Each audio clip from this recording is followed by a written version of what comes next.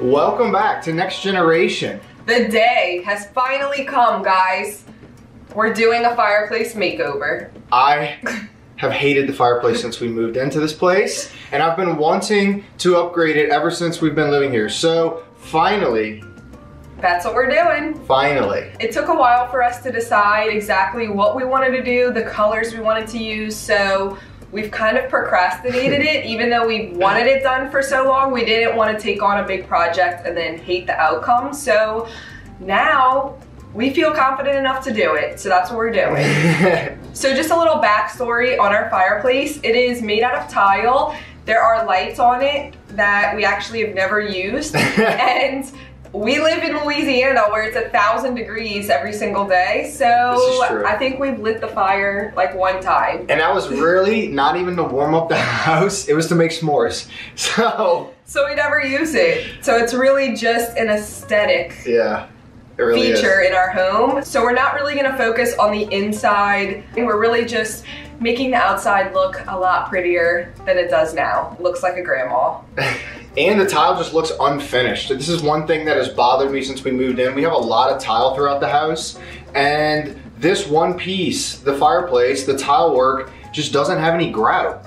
So it looks like they just placed the tile and never grouted it. There's even still spacers in it from when they installed the tile. This is true. It's been bothering me, so I'm excited to fix all of the flaws.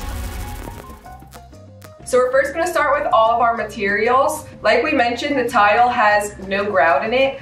We have never grouted anything before. We could do it if we really wanted to, but since this fireplace has been there for so long and has obviously not chipped or shifted or fallen apart, we obviously don't really need grout. We just want it for the look of it so it doesn't look like there's holes in between each tile. So we're gonna be using a sanded grout caulk, which is amazing. I'm excited to use this stuff. I am too, because he wanted to grout, I wanted to caulk, so this was a perfect compromise because it's both in one. You know how we made our decision too? Because I was all excited, you know, washing in the grout. I saw the guy do our shower. I was like, oh, I can do this. This looks really cool. Kind of fun, like an art project, right?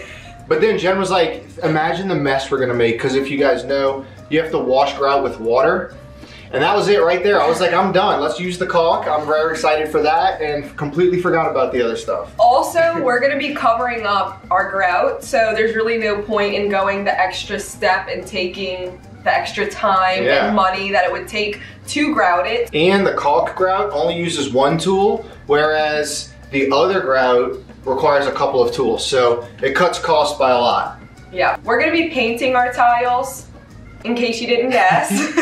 So we're gonna need a bonding type primer because you can't just put paint directly onto the tile or you're gonna wipe it right off and you're gonna be really aggravated that you did all that work for nothing. So we're gonna be using a primer for this. You'll need painter's tape if you wanna tape the edges, which makes life so much easier. Yes. An angled brush, and a roller and tray to pour your paint in. You will also need whatever paint color you're gonna use to paint your fireplace.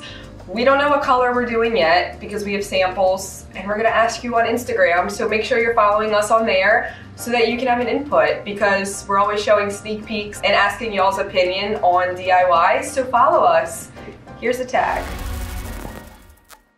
So for some reason, our fireplace is just a flat wall. There's no mantle, there's no shelf, there's just useless lights. So we're gonna replace the lights with a mantle. So we're gonna build a box beam and we're gonna add a beautiful looking mantle to our fireplace. Yes. I think it'll be a nice addition. So what do we need for this? Oh, well this is very simple. We just need 1 by 5 by 1s. That is all wrong. 1 by 6 by 8. Oh, so you'll need 2 by 4 by 8s and 3 1 by 6 by 8s for this build. But this is gonna determine on the size of your fireplace. So we have one tile in the center of our lights that's a decorative tile, I would call it, and I absolutely hate it. I want it out of this fireplace. So if you want to replace any of your tile pieces, all you need is a replacement tile, obviously, which was only 80 cents. And if you need to cut any of your tiles, then you'll need a tile cutter, which was super inexpensive at the hardware store. and it works okay. Good thing we bought an extra tile, that's all I can say. If you need to do lots of cuts, I don't recommend this cutter. Maybe a wet saw. If you need to paint the inside of your fireplace because it might be old or stained, or you just want to refresh it, then you can use some high heat paint. We're not painting the inside of ours, so we're skipping this step, but if you were curious on what you would use to paint yours, it would just be a high heat paint. And the rest of our fireplace does not get hot at all. Well, first of all, we don't light our fire, so it really doesn't get hot. But if we did, we don't need to worry about the high heat paint for this. Latex paint can withstand 120 degrees in case you were interested. So it'll all be safe. All right, guys, so I know it seems a little overwhelming. We've got a lot of material, but this is actually a simple DIY, especially if you don't have tile, because we have to do the tile work. If we didn't have to do the tile work, it would literally just be painting and then adding the mantle and we'd be done. And if you have a mantle, it'd be even easier. Oh my God, you just have to paint. We just have nothing on our fireplace. And this project is one that has a lot of prep work, but the prep work is what's gonna make it last a really long time, so it is all necessary, unfortunately. No skipping corners here. All right, so step one, demolition. I'm pretty excited about this, honestly. Me too. I get to bang tiles off the wall. So. And rip these ugly lights off. And that too. First off, I'm gonna remove the lights, get those out the way.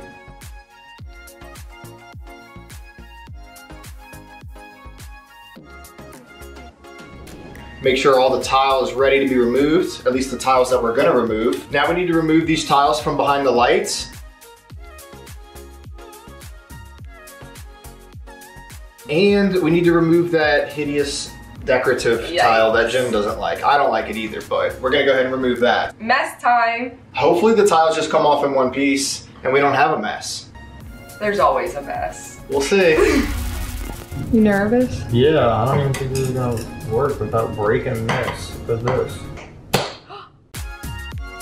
Looks like it's working. I'm glad my idea worked.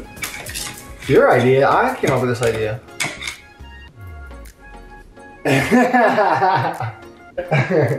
All right, tile's coming out. You get the gist. If you're gonna do this, wear eye protection. Yeah, safety first. Eye protection, please. So we can save the eyeballs. We've resorted to this because it's making a mess. They already did make a mess. Oh my God, I would have ended up in the kitchen. The ugliest tile is the hardest to get off. It's the ugly duckling. It's like barely coming off in like little pieces. I'm gonna have to hit this thing like a million more times before this comes off.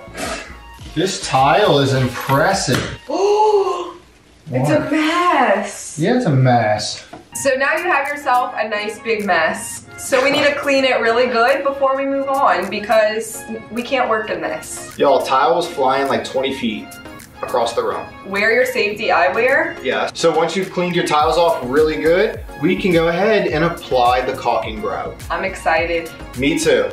I can't wait to see how this stuff works. I expect it to apply just like silicone or regular caulk, but we'll see. And you can get this in multiple colors. So if you are using this on finished tile, you can buy the color that you would need for your grout. Beware, because this caulk grout, sanded grout caulk, is very liquidy compared to silicone, and it will ooze everywhere. So you will have yourself another nice big mess to clean up. Even if you release the pressure lever on the back of the caulk gun, the caulk just keeps spilling out. But it was definitely worth it because it looks 100 times better already, and we haven't even applied paint yet. It does look better. Big difference already. So we know that we definitely want half of the fireplace black. We're gonna be using tricorn black. It's our favorite color.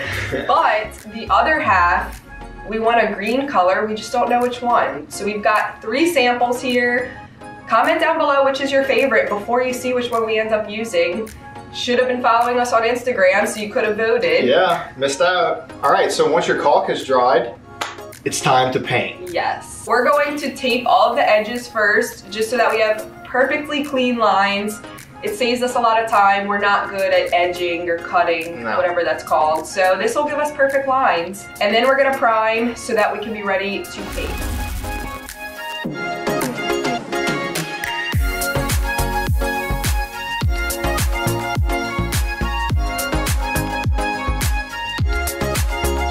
right, so once your primer has dried, we're gonna go ahead, add the box beam before we add our final paint, because that to me is just gonna tie everything together, and I don't want any dust or debris or anything on that final coat. So we're gonna hold off on that. That'll be the last step, and go watch the box beam video to learn how to build this box beam.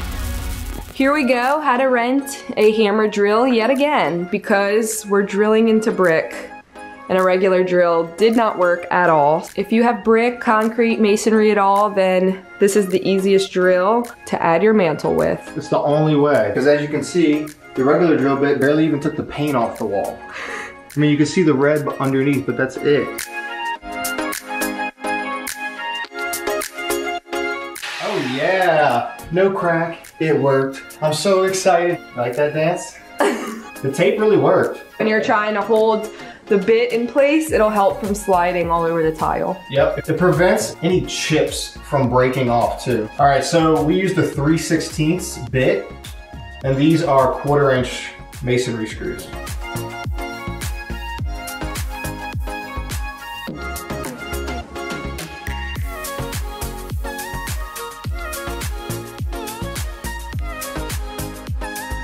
So now that we have our holes for our box beam, we're not going to hang it up on the fireplace because we don't want to get paint on it. So we have our holes and it's ready to be added once we're complete. So now we're gonna go ahead and add our paint, the most exciting part.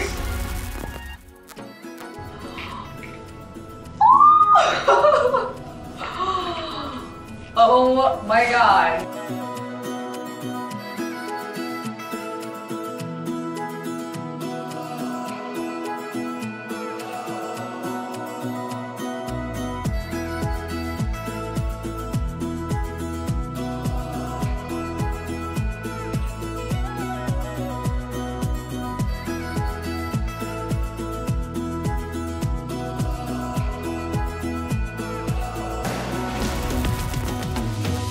So we're gonna go ahead, mount that mantle on the wall. Really, this will be the final step. I said that maybe 3 different times, but this is the real final step.